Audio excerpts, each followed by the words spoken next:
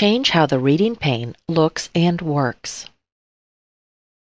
To change when messages are marked as read, on the File tab menu, click Options.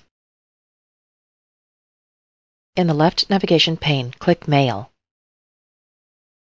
Navigate to the Outlook panes area and click Reading Pane. Select the options How to mark messages as read. Click OK when finished. To resize the reading pane, position the mouse over the border of the reading pane until a double-headed arrow appears. Click and drag to resize.